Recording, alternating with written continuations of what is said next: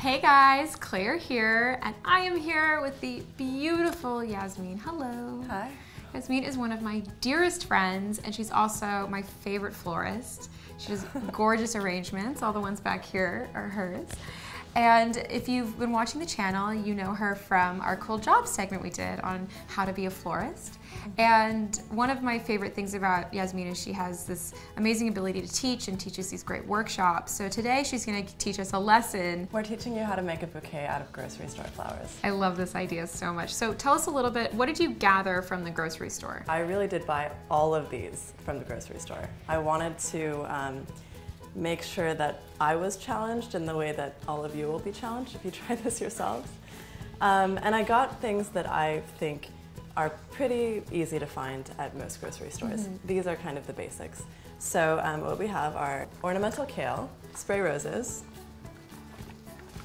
freesia, and some greens. Oh, Dusty Miller. Yeah, Dusty Miller. So first I have this ornamental kale, which is really, really beautiful. And I'm just fluffing it out, taking each leaf and pulling it back, which makes it look larger. Oh, wow. And also, I removed one that looked a little bit yellow. And I'm gonna go ahead and do that with all the kale that I have. So remove any of the sad ones. Yes.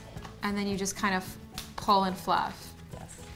I can't get over that. It's huge. I know. It's Doesn't like, it look so much more beautiful? It looks so much more vibrant. And something about kale and cabbage, is that it looks sort of rose-like. It does. It totally does. It's a really pretty shape. So now that we have all the kale fluffed, I'm going to show you maybe one of my favorite tricks. I'm gonna take these spray roses, remove the center, and doing so, I think makes them look so much more like they were picked from a garden and less like they were picked from your local grocery store. Oh my gosh, it does. Yeah. I love so that. If you want to do this one, I'm going to That's a good little side by side, because this looks so much more romantic. One of my favorite flowers that Yasmine introduced me to are the single petal, or like, is it single petal? Yeah, they're called single petal, even if they have more than one. Yeah, they have like 5 petals, but the single petal roses, they smell gorgeous. Yes. Pretty. When I'm constructing a bouquet, I typically choose a focal flower and then I choose an accent flower.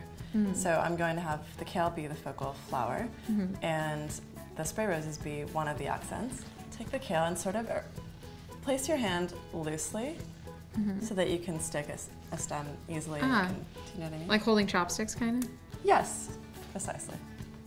And then you're going to keep adding. Okay. And put them on varying heights. So like something like yeah, that's great. And you can always move this. You're not committed to this ultimately. You're still adding more flowers. I like it. Bridal bouquet. Even right? that by itself is so pretty. It's like I'm into it. I'd accept it. Okay, so now we're going to continue with the garden roses. I'm removing this. And then you can just flip the petals back.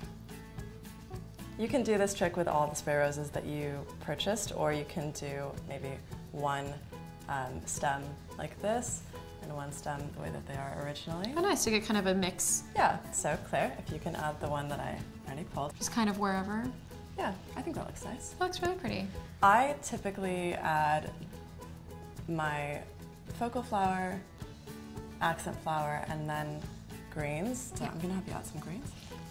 This is also a flower that's really easy to find at the grocery store. This is freesia. It has a nice strong scent to it as well. So I'm going to have you start adding these.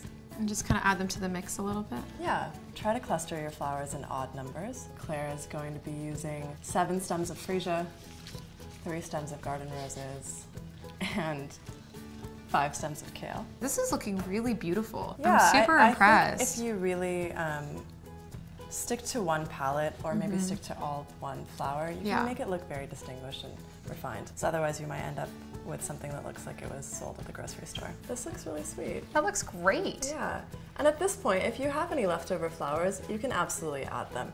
If it ends up being that you put 8 stems of freesia instead of 7, I don't think anybody's going to count. No one's going to start counting. As long as it's not super detectable. I asked the store for a paper bag, and this is not a Whole Foods advertisement, but I want to show you what I do with this paper bag. I cut it to make it my wrapping. Ah! Yeah. In this case, I don't really want to advertise that I've bought these flowers from Whole Foods, so I'm just going to flip this over. Pro tip, carry twine always.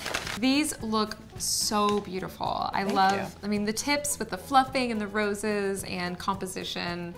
I love it. I mean, I'm definitely gonna, well, I'm still always gonna hold out for your arrangements, but if I'm in a pinch. I think you'd be able to make a really beautiful arrangement. The more wild you can make your arrangement, the better. So one of my issues with grocery store flowers is that they look really contrived and tight. This one's still a little bit tight, but if you can make it look wispy, if you find grasses, that would be really lovely. Thank you so much for coming on and sharing these tips with me. It was so much fun. It was fun. I love having you on. Thank you. And please, guys, if you use any of Yasmine's tips and create your own bouquet, make sure to tag both of us in it because we'd love to check it out. All of her info is below, so please show her some love on social media.